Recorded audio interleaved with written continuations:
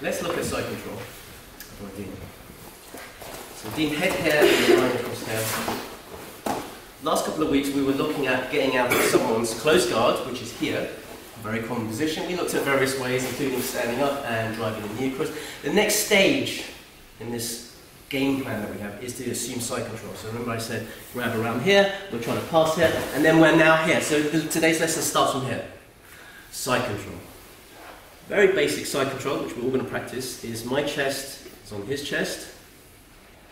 I have my arm underneath his neck. And I want something to do with this hand. And usually we either grab our own hand, or this hand will usually cut underneath the armpit and we're just clamping on here, trying to keep my elbow in.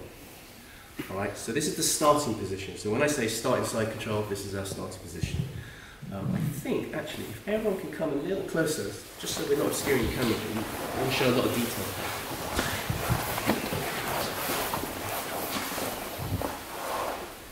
So side control is alright.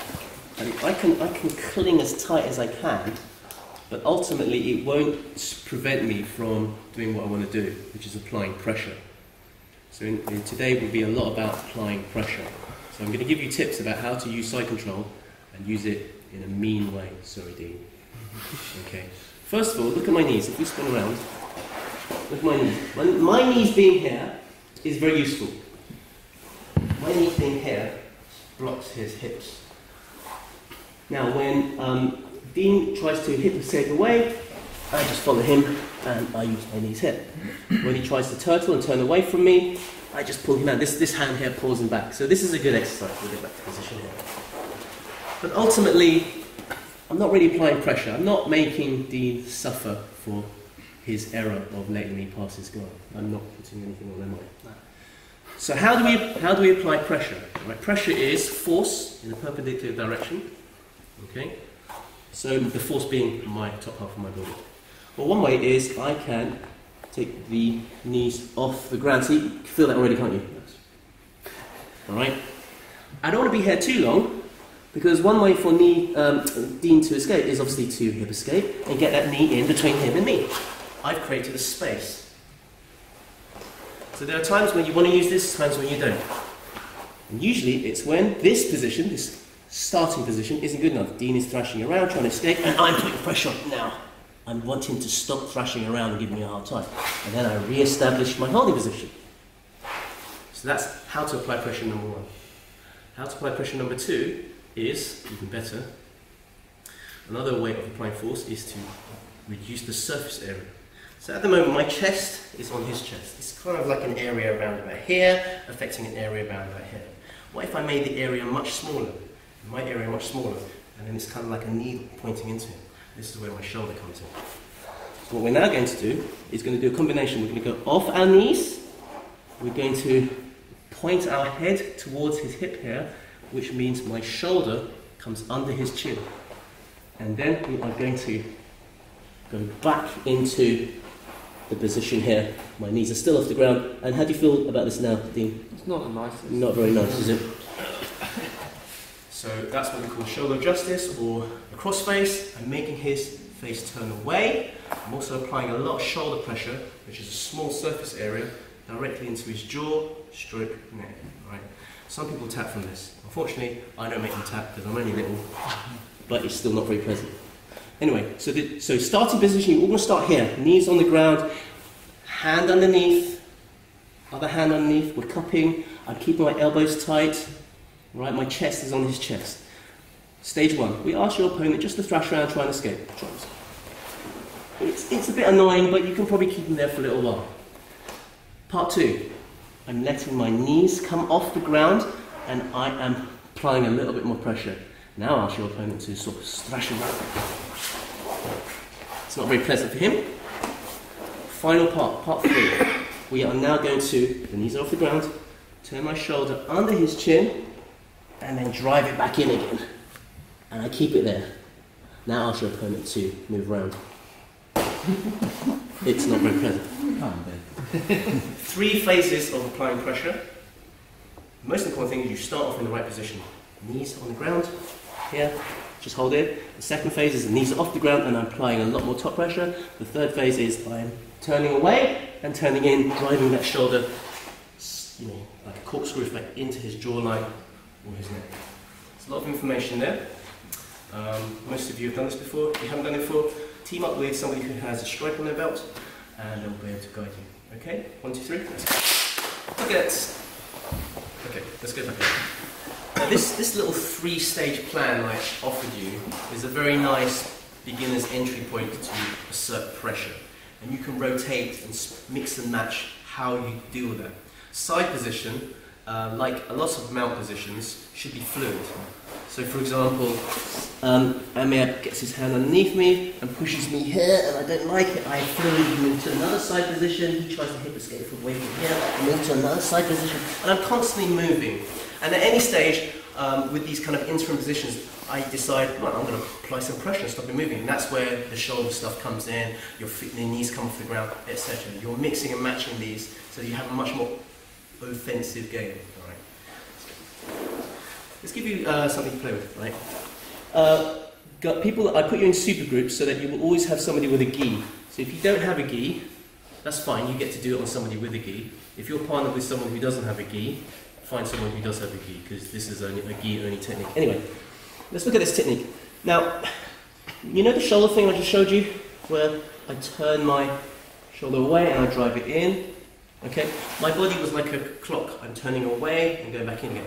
Think about that again, that kind of moving away from the perpendicular. Right? With this technique, you will need to focus on that. This time, my thumb goes in the collar. If you can just lift your head up. Here. I'm grabbing here.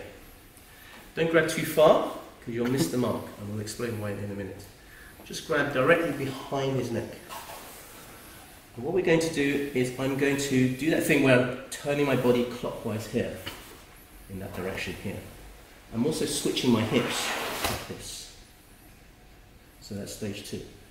The third part, I run out of numbers when I do this, is that I have to step over his head. Drag it in, and then my head goes down, and I'm really, to make this work, and it's about to tap, I'm continuing that clockwise journey of my torso in this direction. He's already tapping. Where did you feel the pressure and the pain? Both sides of the neck. Both sides, yes, that's good. Principally, the strangulation occurs on this side. This is why where you hold is important. We'll spin around so you can see.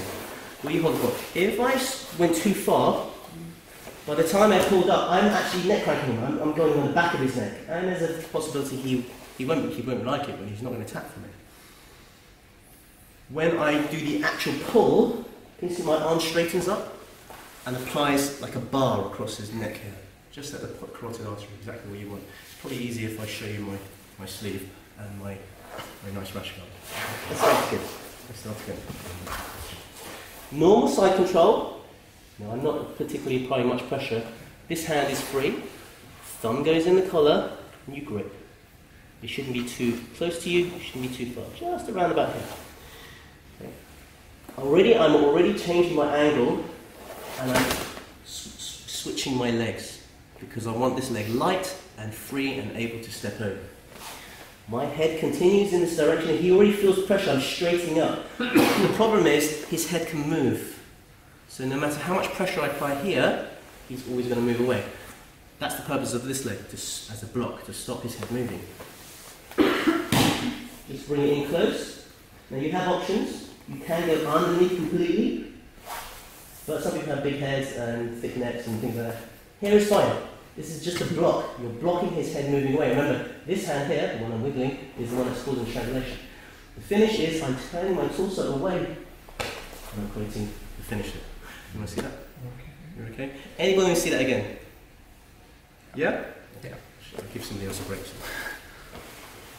Sorry. I should ask. Do the other way so you can see. So, this bit you know, right? All we're asking you to do is change the grip from here, first of all, to get the thumb in the collar. He doesn't even, perhaps, doesn't even see what's happening. Okay. Now what we're going to do is I'm already turning in that clockwise direction with my body, and then I'm going to switch my hip position. I did something slightly wrong before. I sat down here. Don't do that. Keep your weight on him. See, I've lifted my bum off the ground. Okay, because if I do that, Dean already thinks there's no threat, and actually it's quite easy for him to defend from. Here, you feel the threat already. I'm tightening my grip here as I'm turning my head away. I'm stepping over, dragging back, and it's just to provide a block. I don't have to go all the way underneath. I'm straightening my arm. I'm looking down towards his feet, turning my torso, and he's already tapping. Alright, step over choke. Everyone give it a go. Stay in your super groups. And for people, if you have a partner that doesn't have a gi, find someone who does have a gi in your group. Okay? 3, 2, 1, let's go. If you're new to this, you have an idea that side control is a very dominant position, and you also have some tools with which how to maintain that side position. Because it's all right having done all the hard work to get there, but if your opponent can escape easily, it's all thrown out the window. You want to avoid that at all costs. You want to keep there. So the two theories about how to maintain a dominant position is, number one, you attack, so hence that choke is a good attacking move, so they're always defending. The other one is you find a way to put pressure on. And even better, why not use both? Alright? You're dropping in pressure, you're attacking, you're dropping pressure, and you're constantly making them on their back, putting them on the back foot. Let's look at something else. Okay, borrow Wayne actually. Lie across here. So another facet of jiu-jitsu that we focus on, especially in more advanced classes, but there's no reason why we can't do it here, is transitioning to another technique. Very often, if you create an action, you get a reaction. So, for example, say I'm here, and let's say I go for that technique that we did, and I'm already switching it, and he doesn't like it, he's starting to put, see what he's doing? He's using this hand. So I have a choice. I can carry on doing the technique I want to, and maybe he's defending that foot. Great, that gives me a chance to attack this arm. So we're going to look at this particular submission. Okay, we call this americana, and you know we call it something else, Japanesey. Okay. So make sure you can all see. Perhaps if I turn this direction, you can all see it. Right. People who have stripes on their belts, I expect you to go through the whole thing from side control. If you're new and you want to isolate it, you can just start here with both arms over. Both arms over, and what you're going to do is you're going to, with the arm that's nearest his head, push down his arm here. So you're forming a square. Your elbow has to be on the ground, his elbow has to be on the ground. The other arm goes underneath his armpit, and you're grabbing your own wrist.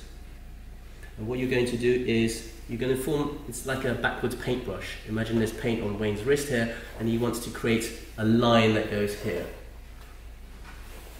I think that even some people call this the paintbrush lock. And what we're going to do is, we're going to keep his wrist on the ground. We're going to keep this elbow on the ground, but I'm going to raise my elbow up. And I'm going to rotate my wrist and pull. That's all it takes.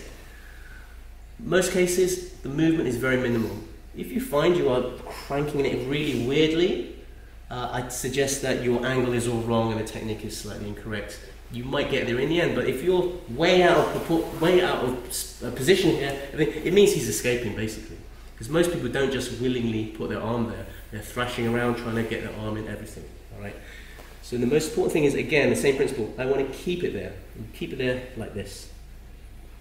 All right. And the movement is very minimal. I want to keep my elbow on the ground here. I want to keep his wrist on the ground. I'm raising my elbow and I'm dragging it. There. That's all it takes. It's a shoulder wrench. It's very, very painful. For people with stripes on their belts, okay, I expect the whole thing. Applying shoulder pressure. You're doing anything to make him give you this arm. You've got to be fast. Bang! Fist, palm, push down, drive to the ground and pin it to the ground. Then the other arm can enter. Alright, and then slowly you do the technique. Now, slight tip, slightly more advanced tip. If you can keep your elbow on their ear, the better. And that doesn't mean keeping it static here. You can actually drag your arm here. See what I'm doing to his neckline now? That makes it harder for him. His spine is now slightly misaligned. When you do the actual americana, you might not be able to lift your elbow because you're slightly out of position yourself. So guess what? We're changing the angle of our body. I'm now facing his legs and we're doing this now. It's much more effective. Alright? So just a little tip for people who want to play around with it. But the basic one still works. Everyone got that? So work with your partners. 3, 2, 1.